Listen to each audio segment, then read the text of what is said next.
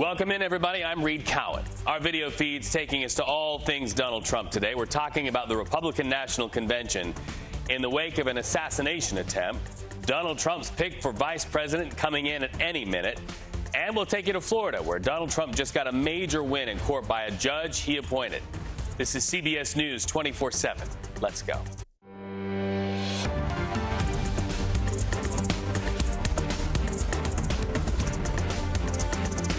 All right, right off the top, we want to take our video feeds live to Milwaukee and the Republican National Convention. Think about this. Thousands of delegates from all around the United States will be there to nominate former President Donald Trump during a roll call vote today at 3 p.m. Eastern for the Republican nomination. So we'll go live to the convention and their first session expected soon in this broadcast. But first, we want to take our video feeds to Florida, and there is something to talk about there. Judge Aileen Cannon just dismissed Donald Trump's classified documents case. The allegation there, Donald Trump kept classified documents and then worked to hold on to them after leaving the White House. And this just in, Donald Trump himself reacting to that very decision on social media this morning. He's calling for unity after the assassination attempt this weekend and for the dismissal of all of the criminal and civil cases against him, those on the federal level, those in New York, and those in Georgia. He repeats past claims about the weaponization, he says, of the Department of Justice. CBS News campaign reporter and attorney Katrina Kaufman joins us live now. Okay, so this case not dismissed by Cannon based on the merits or the content of the case, but rather about Jack Smith being on the case in the first place. Walk us through that. Reed, good to be with you. I think also you were mentioning the timing of this decision. I'm actually in Milwaukee now, where the Republican National Convention starts today. Trump is about to pick his vice presidential nominee. We're on the heels of an attempted assassination, and now what was once thought to be the strongest case against him has been dismissed by Judge Cannon. And as you said, it is not on the merits of this case. It is on the basis that she says special counsel Jack Smith was unlawfully appointed and unlawfully funded, violating the Constitution. She says that Attorney General Merrick Garland did not have the appropriate statutory authority from Congress to make the appointment in this way, which goes against rulings in the past by 8 different federal judges who did find that attorney generals could appoint special counsels in this way, and overturns precedent historically going all the way back to the Nixon era. All right, so we're already hearing the word appeal. How likely is it that an appeal will be launched? Who will launch it, and when could we see it? I think it is very likely that we will see an appeal from special counsel Jack Smith related to this ruling, which dismisses his case.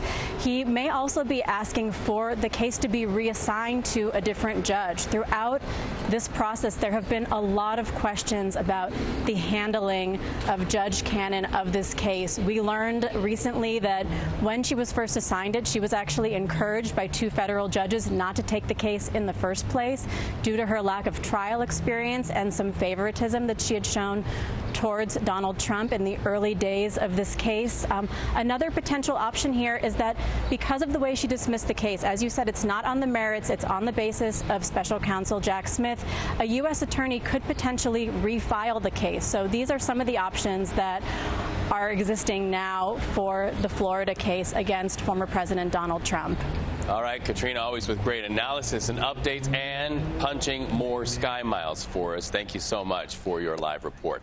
Hey, our video feeds showing Donald Trump just getting off his plane in Milwaukee. CBS News just confirmed Donald Trump will announce his choice for running mate. That will happen today.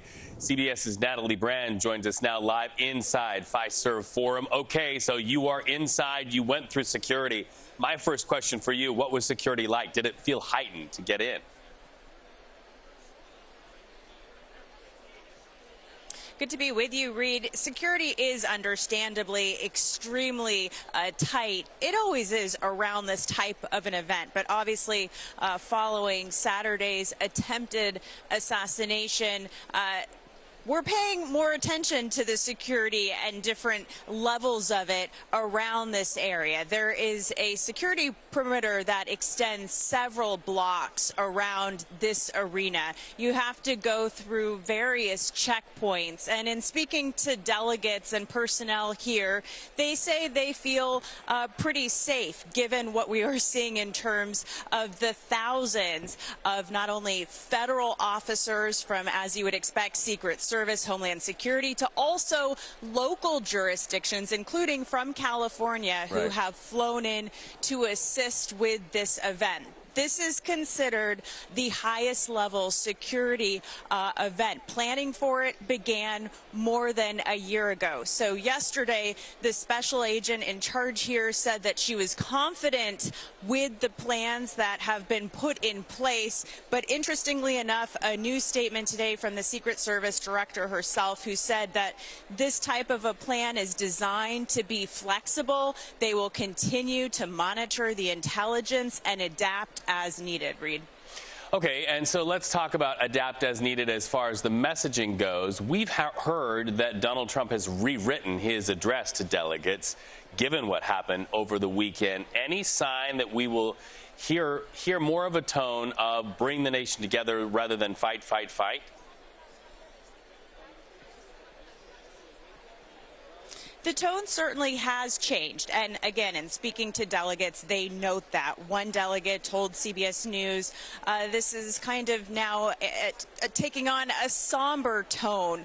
There's still a lot of excitement, though, and hope that this will bring people together, leave folks more unified by the end of the week. One RNC volunteer said, that when a national attack tragedy happens like we saw on Saturday, we see people coming together, and that's what we have seen from across both sides of the aisle. As you noted, the former president in two print interviews said that he has rewritten his convention speech that he's set to deliver on Thursday and will try to call for unity. That's also a message we're hearing from President Biden in his public comments throughout the weekend. Okay, Natalie Brandon, we know you'll pull those cables, and we will feel them here at CBS News 24/7 the minute you hear about a vice presidential nominee pick. We appreciate you so much. Thank you very, very much. So as with every political convention, inside there are supporters and outside there are the expected detractors. These monitors here showing protests outside the Milwaukee Convention Center with the largest demonstration planned for today. CBS News correspondent Roxana Saberi joins us live from Milwaukee, and we are starting to see protesters. Are they of one voice on one subject, or is it a protest on many, many subjects? We're going to be fighting back. Reid, it's a protest on many, many subjects. They're calling for more LGBTQ rights, reproductive rights, the end to the war in Gaza. But they do seem united in thinking that another Trump presidency would be a threat. One protester here telling us that the assassination attempt on the former president on Saturday was distracting people from what she considers the threat of another Trump presidency. And they are all also protesting against generally the Republican agenda, they say. There are about 2,000 people here so far. Organizers were expecting about 5,000. Speeches has started here about an hour and a half ago. You can see some signs behind me, Stop Trump, racist Republicans. Others call for peace in Palestine. A march is about to start here probably in a few minutes. And the protesters plan to rally through the streets, several blocks in downtown Milwaukee, getting very close to the perimeter of the Republican National Convention. All right, Roxana, thank you for that picture of some of the opposition outside. Thank you very much. So let's get back to that assassination attempt against Donald Trump, the former president, that happened over the weekend and shocked the world. As we speak, the two men shot during Saturday's rally are recovering in Pennsylvania hospitals. Marine veteran, 57-year-old David Dutch, and 74-year-old James Koppenhaver, both in stable condition as we speak. CBS News correspondent Meg Oliver is outside the hospital right now. She is at the ready to talk to us, and as soon as we can get her, we will speak to her within about a half hour. So let's talk about the man who died. He is retired fire chief Corey Comparatori. Lost his life trying to shield his daughters from gunfire Saturday. Today, this black cloth hangs around his fire station where he served his community. His friends say they want all of us in our country to see his life as a call for unity as they grieve his death. I want people to understand that he was a man of love and not hate, and that's what we need to pursue right now. On social media, former President Donald Trump wrote, quote, "We pray for the recovery of those who are wounded and hold in our hearts the memory of the citizen who was so horribly killed," close quote. Right now, we're learning from our crews and cameras in Bethel Park, Pennsylvania, that people close to where the shooter lived are back in their houses after investigators in the hours that followed that assassination attempt swarmed the home and the shooter's car. We know that many of you have a lot of questions about this guy, the trigger man. So here's what we've been able to find out. 20 years old, Thomas Matthew Crooks fired an AR-style rifle seen right there on that roof. That rifle purchased legally by the shooter's father. We're also learning investigators found bomb materials in Crooks' home and vehicle. Joining us live now from Bethel Park is CBS News Pittsburgh, Megan Schiller. Megan, you are in that neighborhood, in the community. That's such a big heartbeat of this broadcast. What are people saying, the neighbors, to this?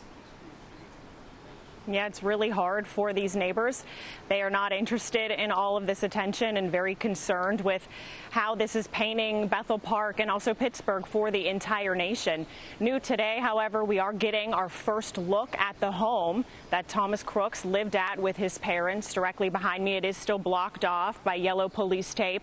But this is the home, and the action, and really the only action that has happened so far, has been 2 investigators knocking on the door and being allowed in by someone inside. But all we could see from our vantage point directly across the street was essentially a hand, part of an arm.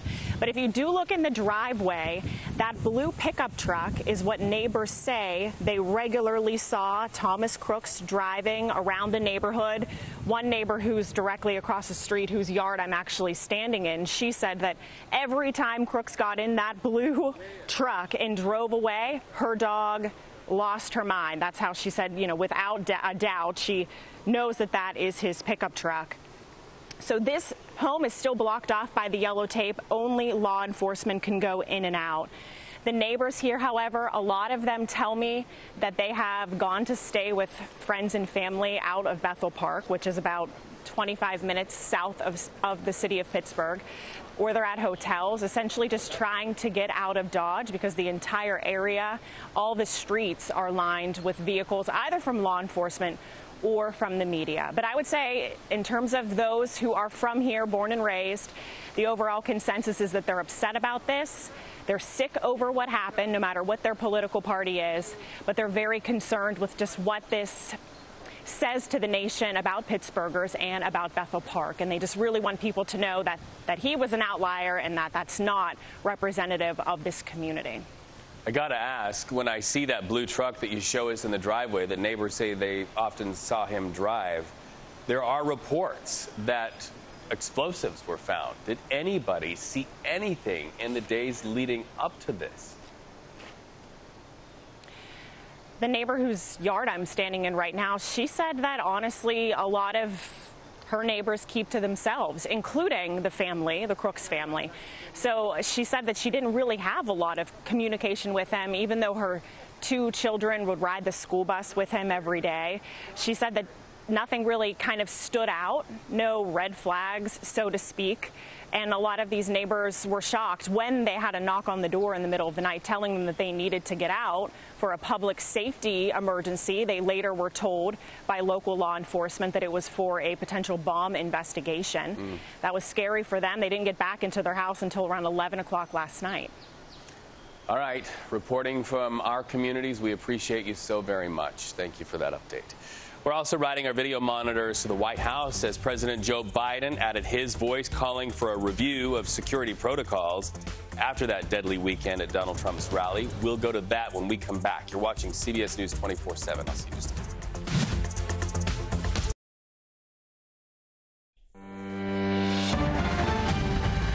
happening right now. Our video monitors here behind me bringing us live pictures outside the venue, where soon we will learn Donald Trump's pick for vice presidential nominee and hear from the former president on the mic for the first time since that assassination attempt designed to kill him. Let's jump the map, though, to our cameras and crews at the White House, where President Joe Biden is right now ordering an independent review of that assassination attempt. At the same time, President Biden is calling on our country to lower the temperature in our politics. Listen. Let's remember, here in America, while unity is the most elusive of goals right now, nothing is more important for us now than standing together. We can do this. You know, from the beginning, our founders understood the power of passion. So they created democracy that gave reason and balance a chance to prevail over brute force. That's the American we must be. An American democracy where arguments are made in good faith. An American democracy where the rule of law is respected. That address happening not many feet away from where we find CBS News chief White House correspondent Nancy Cordes. She's joining us live now. Nancy, how does the Biden campaign do what they have to do, which is continuing on the campaign trail to make their message of differentiations to the United States to try to get the votes, while at the same time maintaining a respectful tone and sound, given what happened over the weekend? It is a tall order, Reed, and as you know, the campaign pulled down all of its advertising after that attempted assassination on Saturday. Now they say they are ready to slowly begin ramping up. They say, you know, they can't just unilaterally disarm. This is a campaign. We are less than 4 months out from Election Day. They realize they need to start campaigning again. And so they are going to put some ads back up on the air. They are going to start responding to President Trump, who's reportedly going to announce his VP pick later today. I'm sure the Biden campaign will have something to say about that. And that means that the president himself is going to be getting back out onto the campaign trail over the next couple of days after canceling an event in Austin, Texas today. All right, so tell us about the president's schedule in the coming week, and will he take the talking points from the stage at the RNC to sort of flip the narrative and continue that way? He very well may. He had a big briefing today in the Situation Room as facts continue to be gathered about the shooting at that rally in Pennsylvania. Then later today, he's heading to Las Vegas. Nevada, of course, is a battleground state. He's going to be speaking at an NAACP conference there tomorrow. He's also going to be taping an interview with our sister station, BET. So it'll be interesting to see what he says to them. And then the next day, he does actually have a campaign event in earnest. He's also going to be speaking to a Hispanic Civil Rights Convention. And so he does have a packed schedule. And then beyond that, the entire campaign apparatus is focused on what's coming out from the RNC this week. And as you noted, they're going to try to adjust their tone based on what they're getting from Milwaukee. All right, fascinating times. Nancy Cordes, thank you so much for that live report. Hey, we're back in just a moment. All eyes on Milwaukee for the Republican National Convention. And the big question, who will Donald Trump choose as his running mate? We're back in a minute.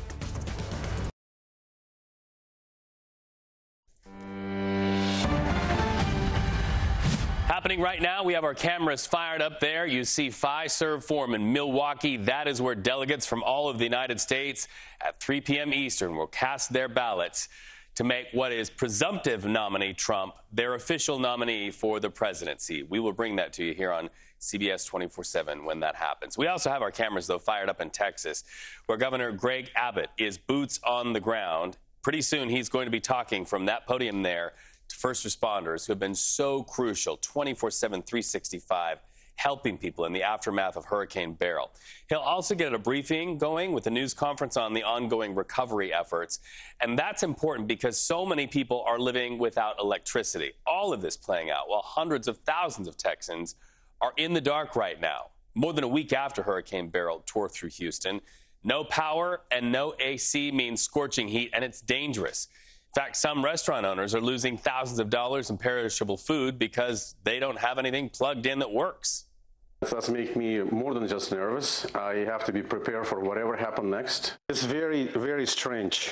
You know, we work every day. We don't have any days off. It's very strange. I hope it's going to be better. We'll look forward to that.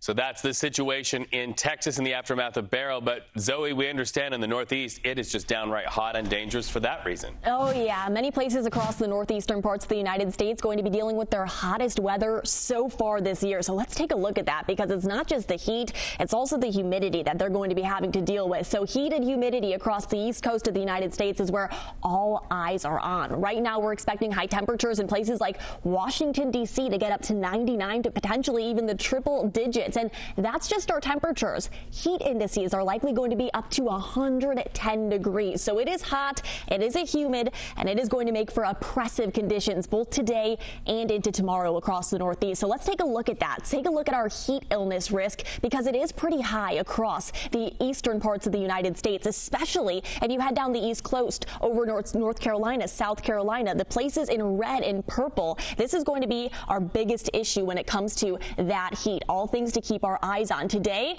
and into tomorrow. You notice, though, that the line of heat continues to push further south and further east. That's because a cold front will be heading our way, and that will cool things down across the east into Wednesday. But today and tomorrow, we do have widespread severe chances for heat-related illness. That's something to keep your eye on, with widespread excessive heat warnings, heat advisories in effect all across the East Coast today and into tomorrow. Again, heat-related illness is going to be our biggest issue. Make sure you drink a lot of water, even when you're not thirsty. Don't forget the sunscreen, and honestly, just stay inside if you can. It's the humidity that really gets you this time of year. But I have some good news, Reed.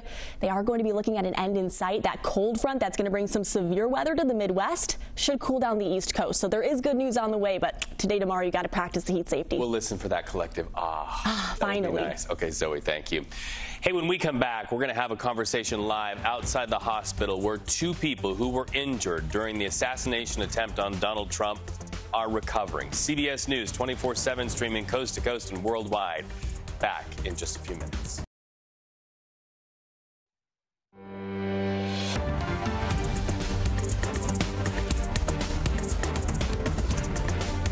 All right, welcome back. We are following those major developments out of Florida, where Donald Trump-appointed judge Elaine Cannon just dismissed the classified documents case against the former president. The judge finding that the appointment of special counsel Jack Smith in this case was unconstitutional. Donald Trump faced 40 charges stemming from his handling of documents marked classified after leaving office and allegedly obstructing the investigation of the Department of Justice. And also this just in, we're getting his reaction to that decision on social media, calling for unity after the assassination attempt this weekend, and then talking about the cases. He is calling for the dismissal of all of the criminal and civil cases against him on the federal level and in New York and in Georgia, repeating past claims. He says the DOJ has been weaponized against him. Hey, our video feeds now take you live to Milwaukee and the Republican National Convention, where thousands of delegates from all over the country are there to nominate former President Donald Trump during a roll call vote today at 3 p.m. Eastern. We'll go live to the convention's first session, expected soon in this broadcast. As soon as that happens, we'll show it to you. But also our video feed showing Donald Trump getting off of his plane in Milwaukee, Wisconsin. In fact, CBS News just confirmed Trump will announce his choice for running mate today. That's what I want to talk about with CBS's Natalie Brand. She's now live inside Fiserv Forum. So let's jump a little deeper into some of the names that are in play. We've heard Florida Senator Marco Rubio, but also there is another big Midwestern name that is thought to be a heavy hitter in the choice pool as well.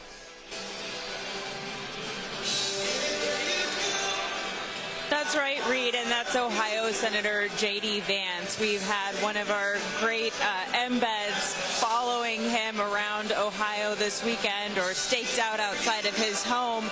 And Shauna Mizell notes that there have been government vehicles parked outside of his home, increased security, especially in light of Saturday's attempted assassination of Donald Trump. And so the rumors around Senator Vance have kind of ramped up. But really, who former President Donald Trump picks remains a mystery. He described in one interview earlier that this is kind of a sophisticated version of The Apprentice. So there's so much suspense that the campaign is trying to build around this VP pick. And of course, the thousands of delegates who are here are eager to find out who that person will be. Let's talk about those thousands of delegates behind you, because we can see what looks to be a musical act right now performing. Typically, these conventions are celebratory, and sometimes they can be just downright crazy. What is the mood like, given what just happened to their presumptive nominee over the weekend? I can tell you, Reed, there appears to be a lot more excitement today. This is the day when the convention is kicking off. The delegates are really gathering inside. Yesterday, the mood was more reflective. One delegate described it as somber. Others I spoke to, they said, well, this event is moving forward, and that's important to show that they will be undeterred by Saturday's events. At the same time, there's more reflection here, and they're hoping to see people come together, a tone of unity. That's also something that the former president has said in recent print interviews, that he's actually rewritten his convention speech and will call for unity in his major speech that he gives here on Thursday. But as you can note, the music is going. We are just a short time from this officially kicking off with that iconic roll call vote where you see delegates from all the states standing up and officially nominating former President Trump to be this year's GOP nominee. That's a very exciting moment, so you can definitely feel that in the air here, even though there's no question, given what happened this weekend, that the mood has changed. Natalie Brand, thank you so much for your report from inside convention headquarters on the stream. Always a joy having you. And you know, as with every political convention inside, there are always detractors outside. In fact, our monitors right now showing protests outside that Milwaukee Convention Center right now in real time. The largest demonstration is planned for today. And CBS News correspondent Roxana Saberi joins us live from outside that forum. A much different scene there. On the inside, supporters. On the outside, people who want anybody but Donald Trump to be president again. Reed, as you can see and as you can hear, it is very loud here. So I didn't hear your question. The protest march has just begun a few minutes ago. These protesters, maybe 2,000 or 3,000 of them, just a rough estimate, have started to march through the streets of downtown Milwaukee, and they'll get up close to where the Republican National Convention is, right along the edge. And they say their main audience, in fact, is those delegates at that convention. And they have different messages. You might be able to see some of the signs here. Free Gaza, ban bombs, not books. There are also people here calling for LGBTQ rights and the end of the war in Palestine. They seem unified, though, in their message that they are opposed to the Republican agenda, they say. And there are many protesters here who have voiced concern about another Trump presidency. Now, organizers have not formally endorsed a candidate, but we have talked to protesters here who say they're concerned, especially in the wake of that assassination attempt on the former president, that people are distracted and they won't realize how much of what they say is a threat that President Trump, that the former president can pose if he were in the White House again. All right. Thank you so much for that report. CBS News 24/7, streaming coast to coast and worldwide, inside and outside, and offering us two very pictures of these United States right now. And you know, as much as we want to know more about the shooter who attempted to take Donald Trump's life and his motive, it's going to take a lot of time to put those pieces together. In fact, we're learning neighbors that live close to where the shooter lived are back in their homes after investigators swarmed the home, even went through the car with a fine-tooth comb. So here's what we know so far. That shooter, identified as 20-year-old Thomas Matthew Crooks, he fired an AR rifle. His father legally purchased that firearm. And investigators say they also found bomb materials inside his home and inside his vehicle. Unfortunately, the attempted assassination that wounded former President Donald Trump did not end there. A Pennsylvania firefighter and a servant of his community is dead, and more rally-goers critically wounded. CBS News correspondent Meg Oliver joins us live outside the hospital in Pittsburgh. Meg, what is the latest on the investigation, and also any update on the people who are still wounded there today? Yeah, Reed, the very latest in terms of the investigation, we know that the shooter bought a box of ammunition with 50 rounds the morning of the assassination attempt on the former president. We also know that that AR-style rifle that you just mentioned that he used was purchased well before the attack by his father. That was not a new purchase. We also know that the FBI believes he acted alone. He was not on the Bureau's radar, but we still do not know a motive. So still a lot of unanswered questions remain to be seen. As far as the victims, there are still 2 that remain in critical but stable condition here at Allegheny General Hospital. They are 57-year-old David Dutch, a former Marine corporal who served 2 deployments, and 74-year-old James Copenhaver. As far as the third victim, 50-year-old Corey Comparatori, witnesses say he died trying to shield his family at the rally from gunfire. He was a veteran firefighter with the Buffalo Township Fire Department. He started there in 1994. We visited them yesterday, and everybody is absolutely heartbroken. They describe him as a family man, somebody who loved God, and somebody who would take his shirt off for anybody walking down the street. He was just a great guy, and he's so missed in that community. He was married and with his wife, Helen, for 34 years. He had 2 daughters. They paid beautiful tributes to him online yesterday. At one point, his wife calling her husband the hero. He died the hero he always was, and his daughter calling him a real-life action hero. As I mentioned, he was a longtime firefighter. He retired just a few years ago after being chief, and his gear was still hanging in his locker yesterday when we were there. A running joke around the fire department is that his last name is pretty hard to say, Reed, Comparatori, and it's pretty long. And on the back of his jacket, they told him, you're going to have to lose one of those vowels to fit it on there. So they were trying to find just a bittersweet humor there as they were looking at that. They raised it up on top of the fire department yesterday as the American flag was flying at half staff. Well, and as we see what plays out in Milwaukee, no doubt those 3 names that you just said will be echoed. You know, a firefighter, a veteran of our armed forces, and a senior citizen in our nation killed or injured. And you can see why the calls for all of us to do better. Thank you so much for that update right outside the hospital, Meg. We appreciate you. All right, when we come back, we are going to be gauging the international reaction. Hey, on the stream, we're not only talking to our audiences in the United States, but also all over the world. We're back in just a minute.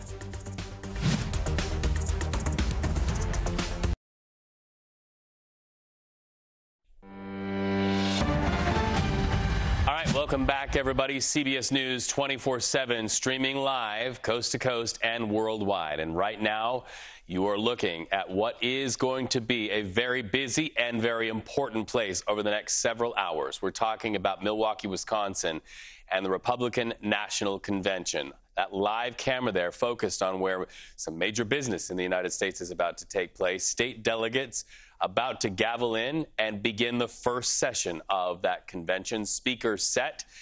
Later this afternoon, of course, the delegates will stand and the roll call will happen, and we will begin to see state by state those delegates definitely making their move in making presumptive nominee Donald Trump the official nominee, the Republican nominee for the presidency. And, you know, we are seeing reaction from around the world on the shooting over the weekend, that assassination attempt that so many people there in Milwaukee on that floor will be talking about. Here's Ian Lee with that. Look at what happened. The attempt on former President Donald Trump's life shocked the world. Well, Donald Trump has survived. The shooting quickly made headlines and drew reactions. Buckingham Palace announced Britain's King Charles sent Trump a private message, while UK Prime Minister Keir Starmer spoke with him over the weekend. The condemnation of political violence was unanimous. It was an attack on democracy. It was an attack on all the democracies. Ukraine's President Volodymyr Zelensky said the appalling crime shows how serious the challenges to democracy are right now. On social media, many allies sent their best wishes for a speedy recovery, including leaders of France, Canada, and Japan. Around the world, politicians have increasingly found themselves under threat. A gunman killed a former Japanese prime minister in 2022. Ukraine says Zelensky has survived several Russian assassination attempts. Then last May, the Slovak prime minister survived being shot several times. Even America's foes denounced the shooting, but took a swipe at U.S. politics. A Russian government spokesman blamed the Biden administration for creating an atmosphere that provoked the attack, while Chinese state media said it's evidence of the toxic political divisions in the United States. Ian Lee, CBS News, London. We also have our cameras fired up in Texas, where Governor Greg Abbott is boots on the ground to first responders who've been so crucial following Hurricane Beryl. He'll also, while he's out and about, get a briefing and give a news conference on what is going to be a long series of weeks of ongoing recovery efforts. You know, a week after Hurricane Beryl tore through Houston, hundreds of thousands of Texans at this very moment, they're in the dark, no electricity. And that's leaving a lot of neighbors and businesses stuck contending with scorching heat and a lot of uncertainty as to when the lights will come back on. Cleanup is also underway in Tucson, Arizona right now. We've got this video from overnight where a powerful storm battered residents, brought down trees. Some of them even struck vehicles, took down power lines. In fact, last night, more than 20,000 people were without electricity, and the Tucson Fire Department responded to at least 50 calls for downed power lines. Zoe, Mother Nature, meaning business, you also have word of some severe storms out in the Midwest. Yeah, I was about to say Arizona's not the only one dealing with that severe weather threat, with heavy rainfall and even tornadoes potentially heading towards the Midwest. So let's take a closer look at that, because again, we are expecting a line of showers and thunderstorms to develop across the eastern parts of the United States, but you can kind of see it making its way over the Great Lakes communities. And